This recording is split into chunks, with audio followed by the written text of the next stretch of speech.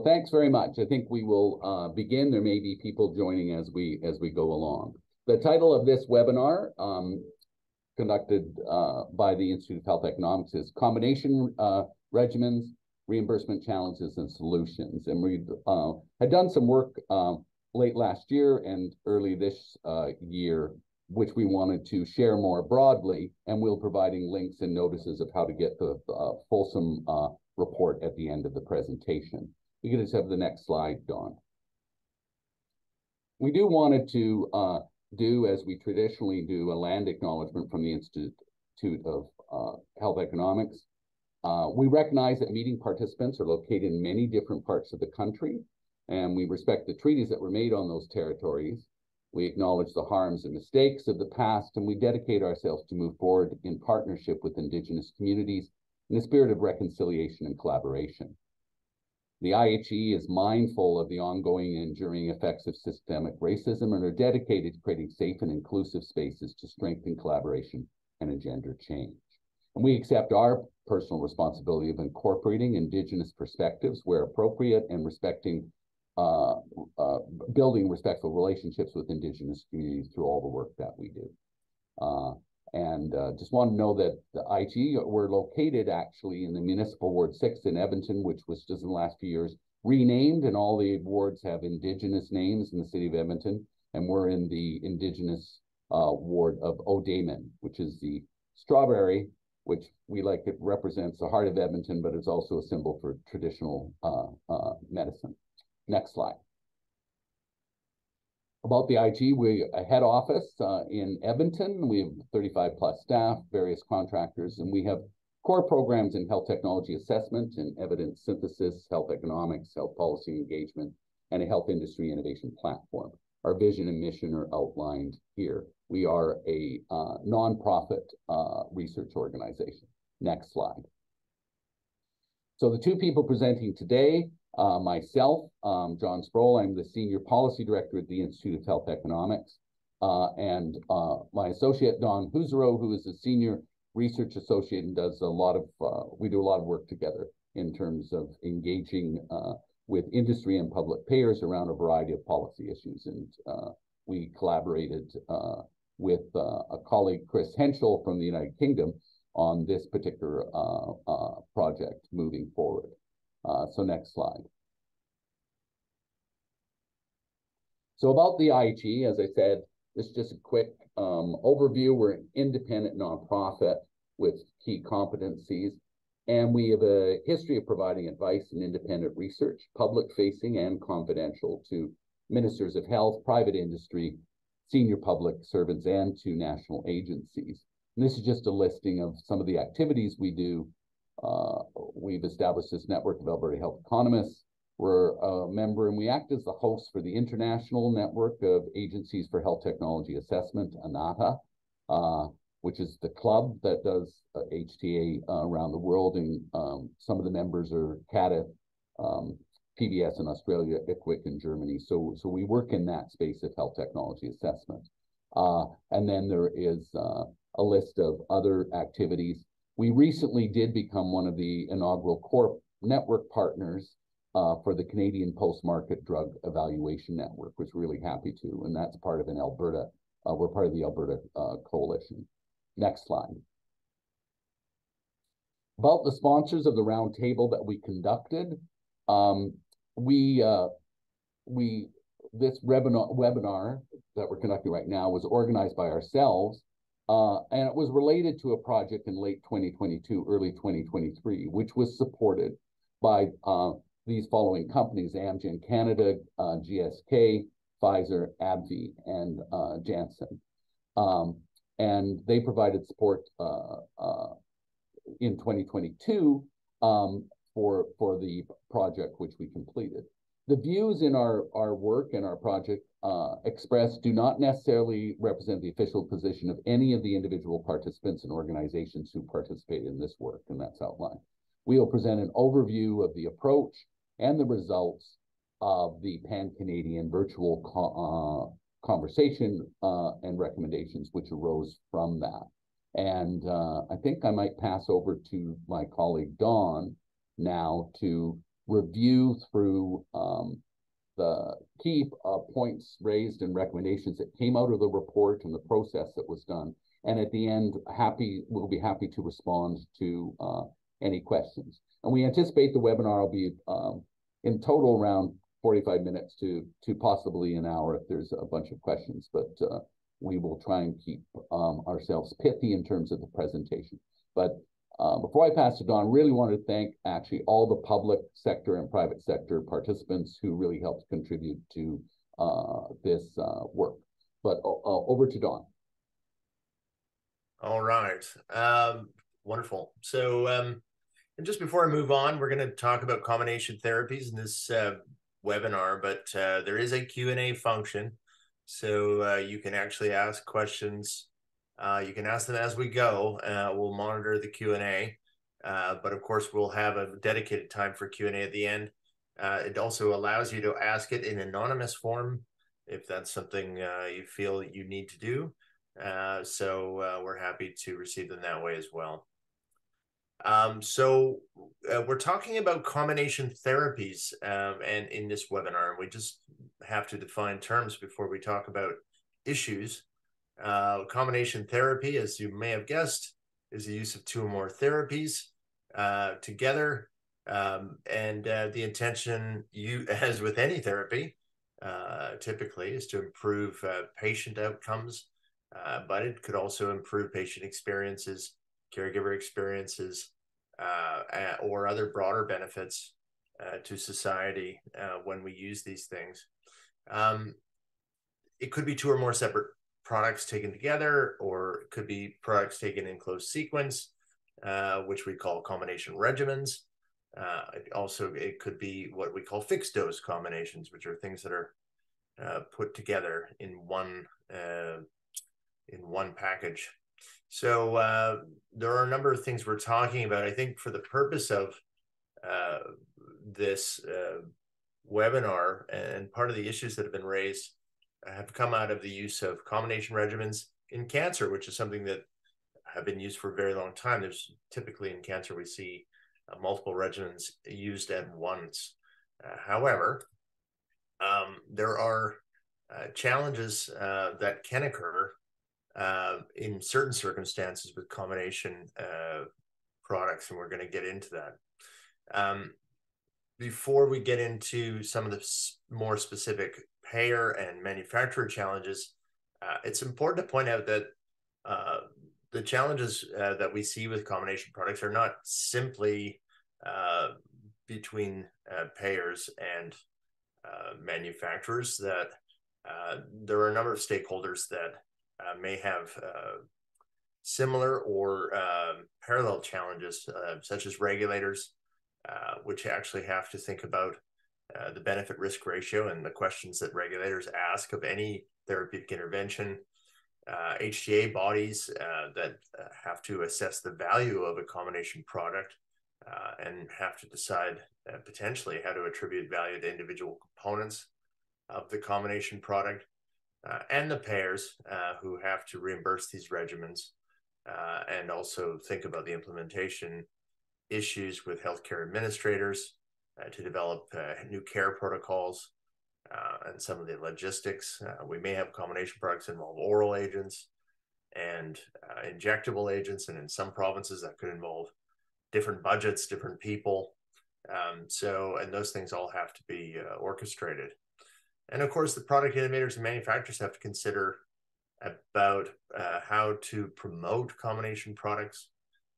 They may have a label that suggests that their product can be used in combination with another product. However, the other product may not necessarily have that in their label. So we have situations where there's a legal framework around the use and promotion of these products. So I think the reason this in particular has come to the fore is that, as I said, combination products have been used for a long time in cancer, but when we see two brand new products, and typically brand new products, what I mean is branded products that have higher prices. They're not generic products.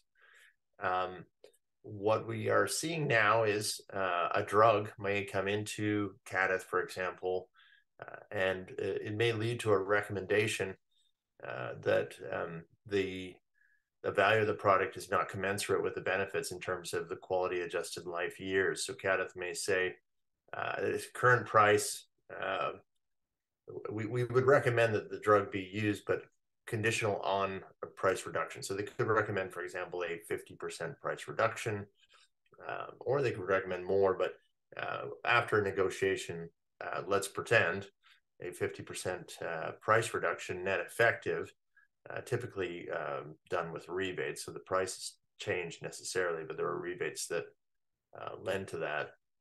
So we have a drug that now has, from a payer standpoint, a 50% price reduction. What happens is now along comes drug number two. Now, drug number two may provide similar benefits in terms of the number of qualities that it provides. So from a CADIT standpoint, it's amenable to a price reduction recommendation. But from a CADIT standpoint, they're using list prices because net effective prices from confidential rebates are confidential. So we don't really know what these are. So what we're trying to show with this graph is you have now drug A and drug B. Drug A may only provide 25% more qualities, and yet they're asking for similar price to drug A. So now we have a situation where CADIT will say, well, this is not cost effective at any price. Even if you give it away for free, it wouldn't be cost effective. You need a greater than 100% price reduction in order to achieve benefits. And the drug B price reduction, this is in a case where drug B is reduced more than 100%. But what we really want to achieve ultimately is if the drugs actually provide similar benefits, we may want to have reductions in both prices. But this is not something that's tenable under the current framework. Usually what we're doing is the net effective price for drug A has already been established, and now we're trying to deal with the net effective price for drug B. So ultimately what's happening is the new drug, the drug B, the drug that is coming on top in the combination regimen, is bearing the brunt of the discounts from the value of the combination therapy. So what to do? Well, there's a few things going on here. As I said, this is all based on list prices.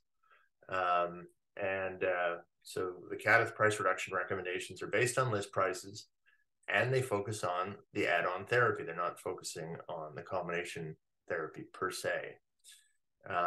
They are not also trying to attribute value to each of the component therapies. They're simply attributing the value to the new therapy. So when you're applying $50,000 per additional quality thresholds to a combination regimen, and you're focused on the new therapy and you're focused on list prices, you end up with these situations of even giving it away for free may not be cost effective. If you said to CADIT, well, you should potentially attribute value to each component, well, there's no well-defined methodology to do that. So this is a situation also where the drugs used in this combination may be used in other situations as well. So we might want to consider the individual value that a drug provides across indications. So when we're having a fair price negotiation, we may want to consider this indication-specific pricing, but that might be challenging in some jurisdictions. It may also be challenging to renegotiate prices with with the manufacturer of drug A when a drug B comes along. It may also be challenging to have multilateral negotiation. For example, the PCPA is not necessarily set up to have negotiations with manufacturers simultaneously. And you could say to yourself, well, maybe the manufacturer should actually get together and think about how they might join forces. There's no conflict of interest per se. They're both have therapies that can benefit patients, but that may also be problematic. So these all these challenges lead us to believe there's possibly a framework for assessment and reimbursement that has to consider the existing components in terms of the prices of the existing components of the combination, the price of the new components, and potentially usage specific or indication specific pricing. John, just one quick, because a question rose just on this slide, and I'm not sure you're going to be in a position to answer, but might have an opinion. In your opinion, how do you think CADTH will recommend price reduction recommendations when it is a novel combination therapy, not a novel existing kind of thing, and particularly oncology specific? So I don't know if you had any comments when you had two novel things coming together as combination. Well, we'll get into that further. I think if it's the same manufacturer, then it doesn't really matter that there's two components, does it? I mean, with the same manufacturer, it's the same idea as having a single drug. They'll treat it that way. However, if it just happens to be two, I mean, we haven't had this situation, but there could, in theory, be two novel components, of each of which have never been seen by CADTH, and it could be from two different manufacturers. That's an interesting thing. Like, for example, let's say one of the novel ones is being funded through a private insurance or something, and maybe maybe this isn't to do with cancer. We haven't run across that situation yet, but I don't know. I don't know the answer to how that might. I'd have to give it some further thought. How about we go for that?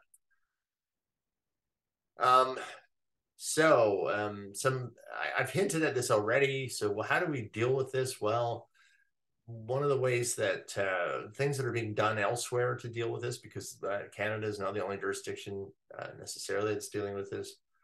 One is you could look at the assessment of reduction in price of each component. So the HTA body could be doing that. And then there could be also built into PLA arrangements from the payer side that if these combination products enter, that there might be price adjustments due to the entry of combination products.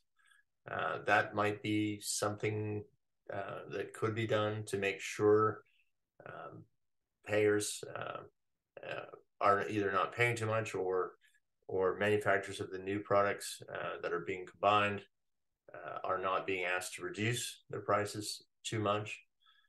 There could also be, just like in other sectors, a co-promotion or manufacturers making agreements between themselves, or as I said, a multilateral agreement, but that require a new arbitration framework for the PCPA. So these are a couple of ideas. We thought this was a starting point, and then the idea was, let's have a discussion to see how to proceed ahead. John, if I might say one thing, we did early on, because we did have some links into discussions that occurred the previous year. There was a large event in Australia with some international payers talking about this combination therapy issue, and there was also some initiatives which took place in Europe around this discussion, and we were. It was helpful that an individual who'd been involved in facilitating and participating in some of those discussions, Dr. Henschel, was able to moderate our particular discussion. So we were able to bring in a bit of those reflections. And I think Don, in the early work for the backgrounder, highlighted into those two large groupings of approaches that were being done, which we used to frame the discussion in Canada. So I just wanted to highlight that we were building off some other international discussions. and more specific details about how we did this. And that's right, we did actually look at the literature and look at what other people had done first. And so it was convenient that there have been actually other discussions. So there have been people who've been not just writing about this, but more focused in having workshops around this. We then used this information, as John just said, to frame a discussion. We invited individuals that could share perspectives from HTA, industry, and payers, so a multi-stakeholder perspectives type of approach, deliberative approach. And we asked these types of questions, or we asked these questions specifically. Is there agreement as to the extent and urgency of the problem? What are the key issues that need to be resolved? Are there some general solutions that are appropriate and feasible? Has anything been missed? And what are key issues that need to be resolved? I'm repeating a question. Let's skip the last question. I think it's I've duplicated it somehow. So we had breakout groups among these multiple stakeholders. We then asked more specific questions about feasible solutions, and then we asked questions, well, what conditions are essential before we proceed ahead? What conditions are nice to have? And who needs to proceed ahead in Canada, and what needs to be done?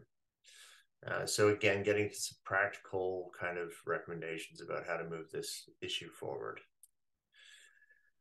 And this is just a schematic, again, of how we did things with a literature review, with an evidence-based approach or an evidence-based policy approach, providing and framing the discussion with proposed options, having the virtual discussion with stakeholders, having them review the notes, and then coming out with a final IHE report. And I'll give you a link to that, but I think a link was also provided in your email to the report.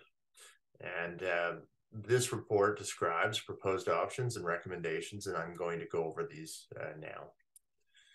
So just in case you're wondering which invited perspectives we have, as John mentioned, Dr. Chris Henschel was our moderator and has actually been involved in this area before. We were fortunate to have these payers who we've invited to attend, including Daryl Venn, Scott Gavura, Chad Mitchell, Mitch Maneo, and Lynn Nakashima. On the HTA side, we tried to get a lot of perspectives from both current and ex-HTA folks, and here are the names listed here. And then, or ex-HTA payers, I should mention, because some folks had a role as payer in the past. And then we also invited perspectives from manufacturers, and this is a select group of manufacturers, basically sponsors of this deliberative approach and report. And so, but also very fortunate because some of these folks are dealing with this issue or have dealt with this issue personally, and so they had some things to say. So as I said, we asked these questions: is there agreement as to the extent and urgency of the problem? And that was an interesting discussion because there was general acknowledgement that it's an issue, but I think we sort of got the sense from the room that it was maybe less of an issue for payers as it is for some manufacturers. I think there was also an acknowledgement that some manufacturers probably don't ever have to deal with this problem, or at least up till now have not had to deal with this problem. And as I indicated before, the problem is really with new sole source branded therapies, because, for example, in the world of oncology, multiple treatment regimens, combination therapies, that's a par for the course. We use them all the time. But we're in this new era where we may have branded therapies, and they might be biologics or something that also gives them a high price point, which might lead to recommendations of price reduction. And as I indicated before, the other issue is that we do use list prices to create recommendations for price reductions. And although that might reflect in some level the kind of price reductions that are desirable. Once you're doing this in the realm of combination therapies, you can get very unrealistic recommendations.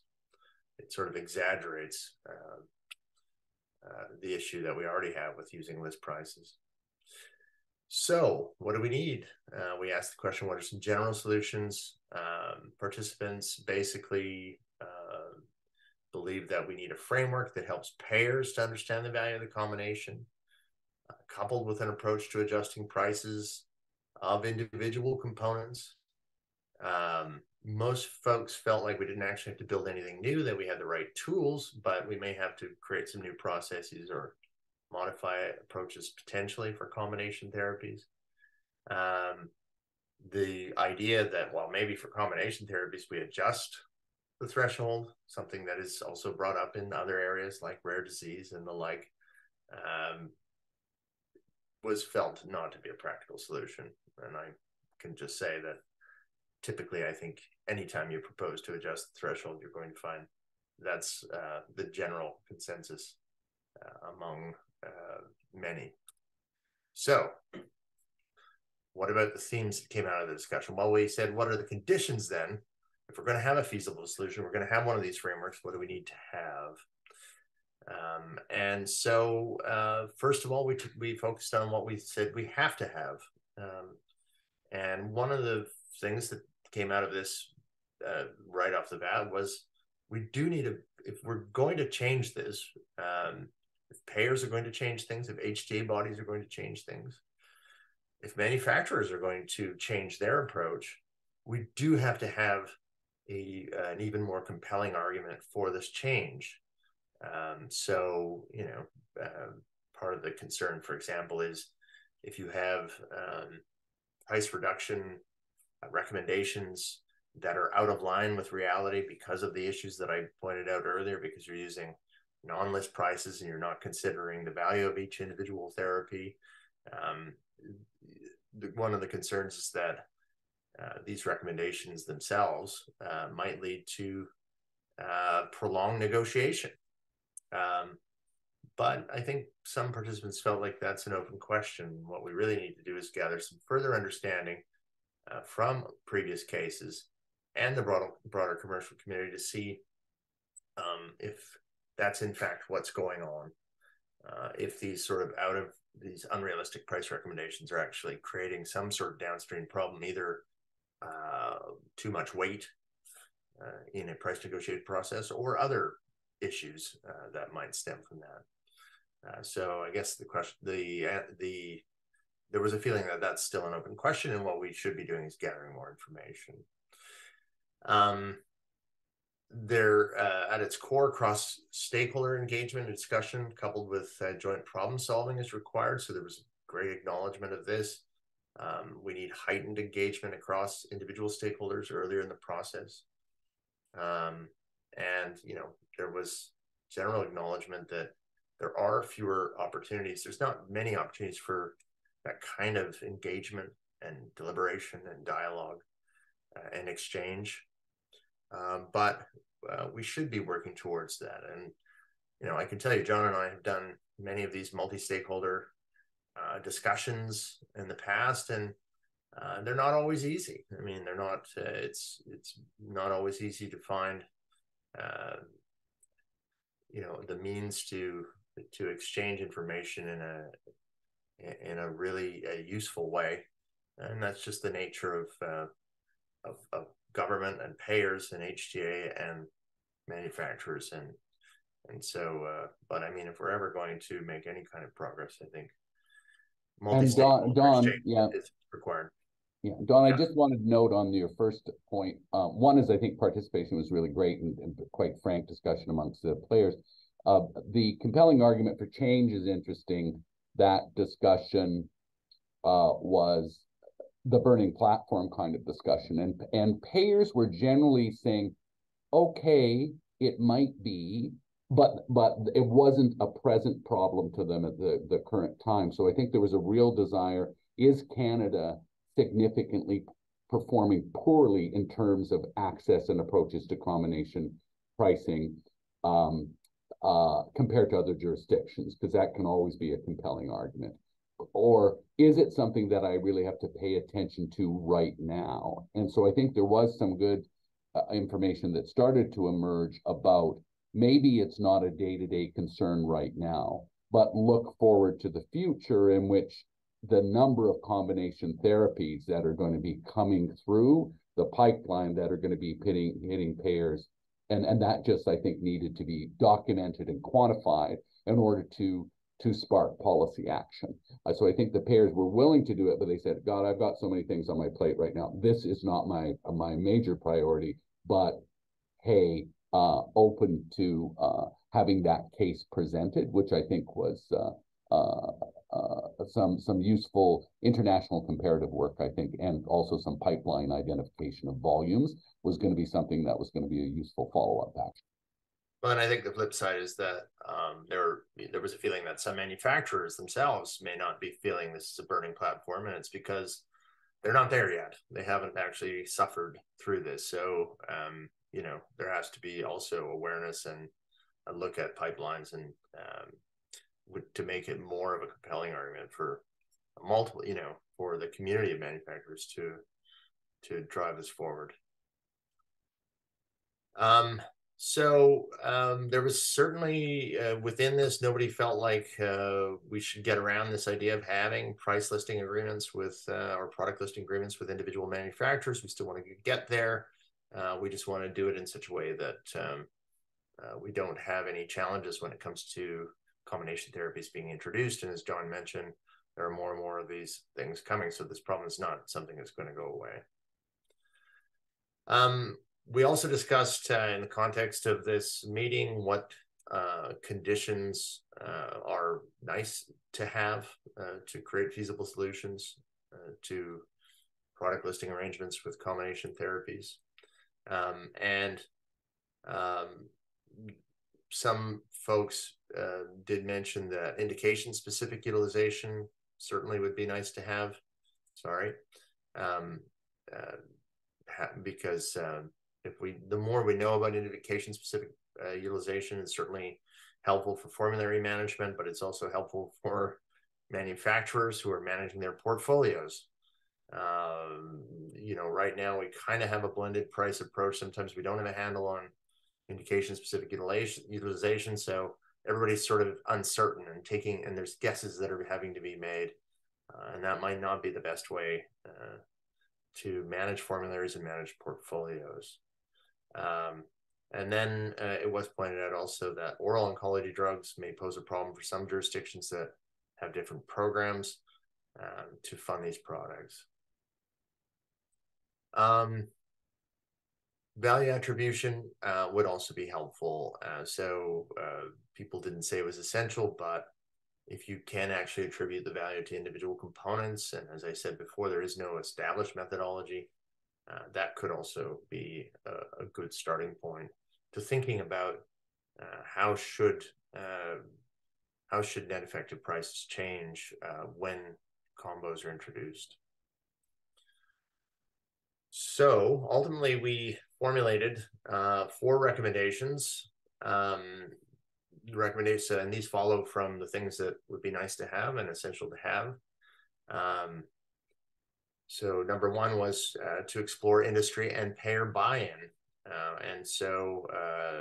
As already mentioned, we should be exploring the backbone therapy manufacturers' willingness to engage or perceived barriers, because a lot of this has to do with the backbone manufacturer. If they're not sort of willing to, and currently the process is, in some cases, PCPA does go to the backbone manufacturer, not always.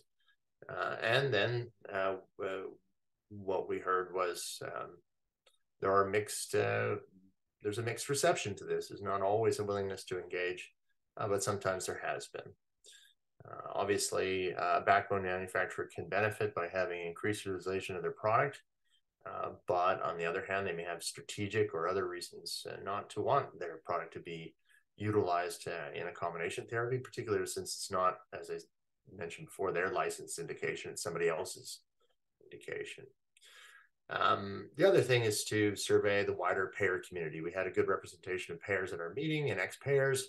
However, it does require full buy-in, so the intent of a process and potential barriers to the approach would need to be further clarified through this. Don, just to know, Ben Peacock had just, and Ben had participated in the roundtable, just highlighted a question in the comments indicating that at the roundtable, it certainly felt that stakeholders involved did have some skin in the game, but there were some who felt that it wasn't an urgent pressing issue for their attention. He wanted about a recommendation with trying to bring them to the table for a more effectively jointly created solution. And I think just in response to that, we felt the gathering of the evidence of what performance of Canada's performance in addressing these things early would help provide in comparison to other jurisdictions, because Canada always responds with if we're behind or ahead of other particular jurisdictions, it's important. And one thing just we were thinking of, because there have been efforts in other countries to address this that were being initiated in the last couple of years, and anticipating perhaps in early 2024 IG, we were thinking about perhaps exploring how those are going, because I know that NICE in the UK was moving forward on certain approaches to deal with this. Europe was much more, I think, top-down authoritative in price setting with provide a kind of a consistent level playing field. And so since there were some early discussions in the last couple of years in Australia, Europe, and the UK, it would be a time to do a bit of a snapshot of how are those approaches going. Some, I understand, are moving slower than they anticipated, some of those things. So I think there's some lessons to learn. But we are thinking of actually bringing some of the players from those involved in a way to have a bit of a discussion, but to drive things forward. And so that is just one comment there.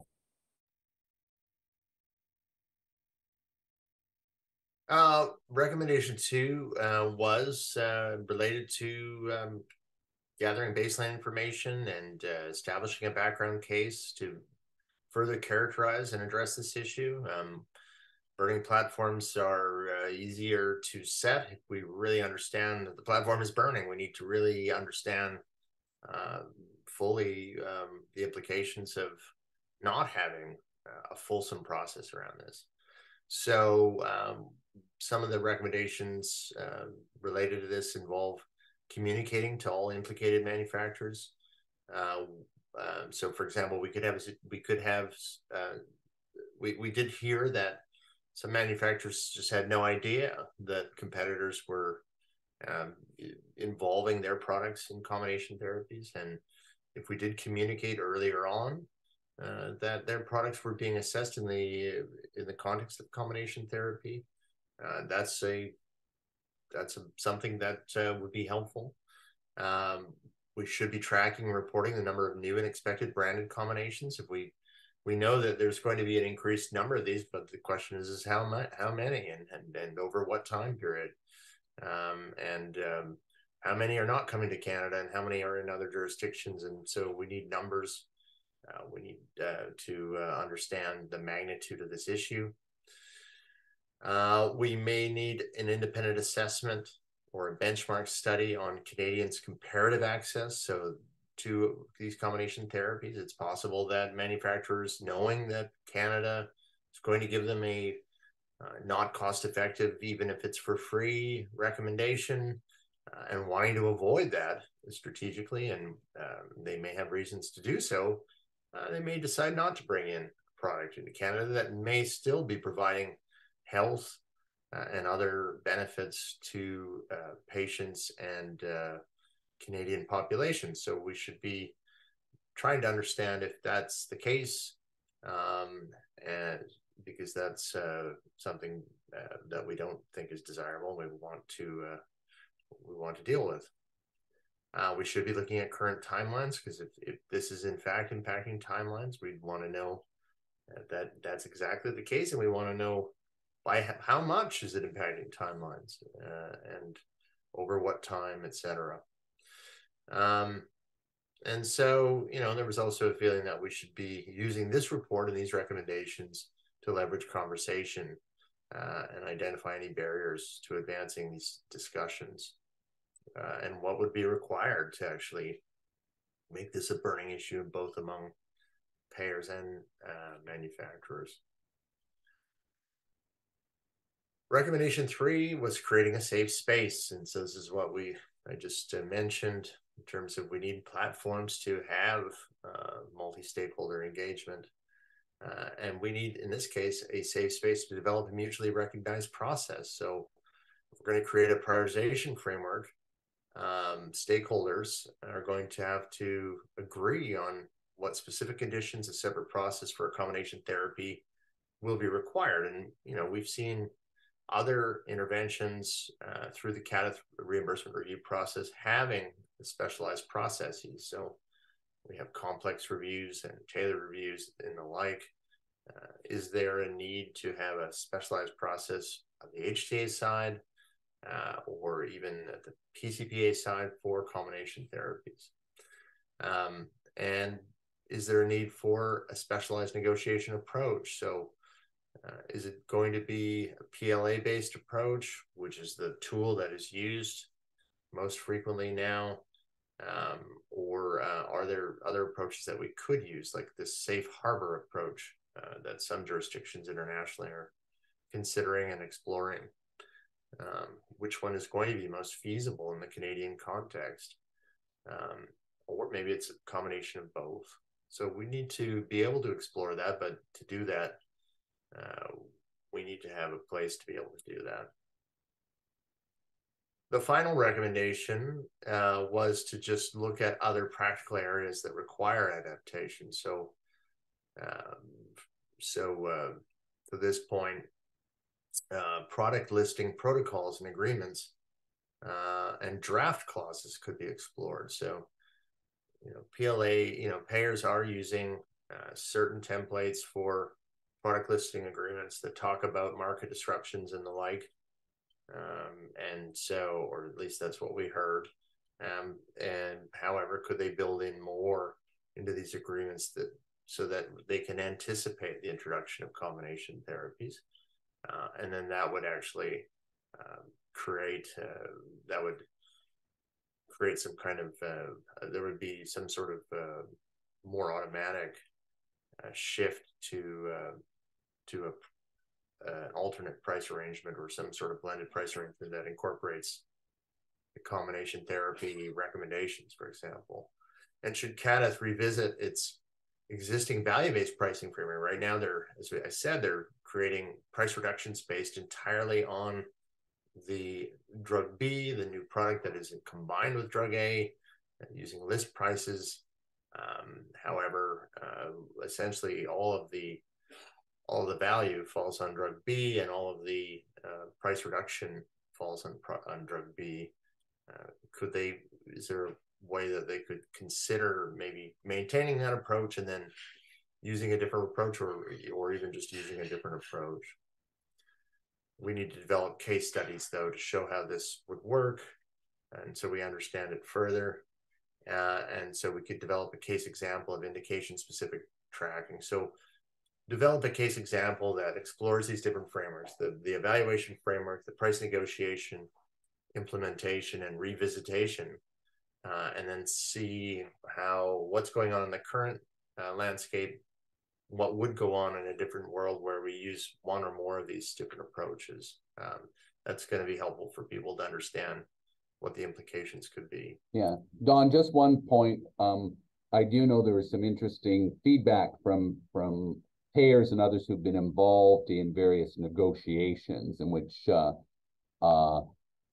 point 3 there, where a value attribution, like indication-specific pricing and value attribution for the kind of the product, depending on its use, had differential values provided to it. And there were people who said some of the approaches have already been done on some classes of particular drugs that were embedded within, I think, confidential agreements. But there are kind of methods, I think. We're not totally starting from scratch on approaches methodologically that might make value attribution to a number of components, combining to a price which fits under an affordability threshold for the payer, that the techniques exist. So that was, and I forget the particular kind of products, but it was existing value attribution indication-based pricing had occurred. Also, that there were ways to control more at the pharmacy and distribution stage, I think, on some kind of thing. So there's really some useful, innovative ideas that were mapped forward. So. Now, something I didn't include in this slide deck, but I could have, and is in the report, is we then took all of these actions and we said, okay, who might be responsible for doing some of these things, or what combination of people. So we do have specific recommendations for what could CADTH be doing here, what could manufacturers be doing, what could payers be doing to motivate and make more progress in recognizing and dealing with this issue. So those are in the report, and simply sort of are more specific. But we thought a starting point would be recommendations that are constructive, that could be moved forward. So I will stop there. You can actually find the report if you take a photo of this QR code and have a look at those specific recommendations. There was a question here: is there a recording of this presentation discussion that's going to be available for those that could not attend? John? I will check, and we may be able to, it's on a Zoom thing. I'll check and see whether it likely is possible we'd be able to post the webinar either on our YouTube channel or actually a link onto where the report is posted, if that would be helpful. And we will send, I think we can send the slides around to all those who participated today.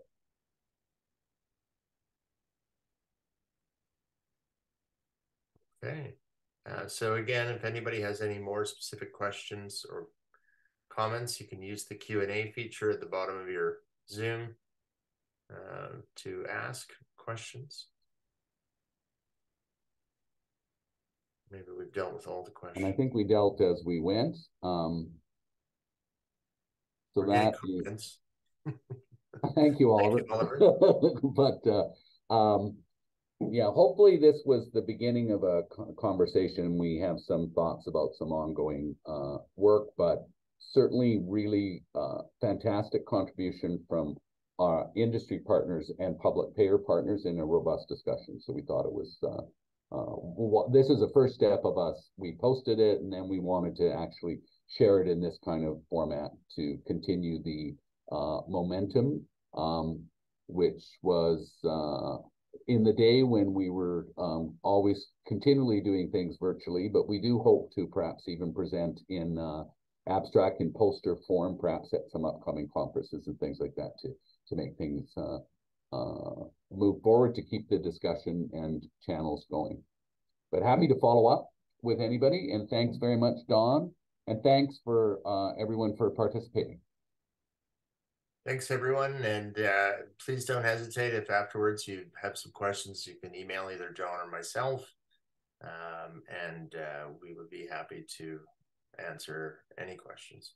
Okay. Thank you.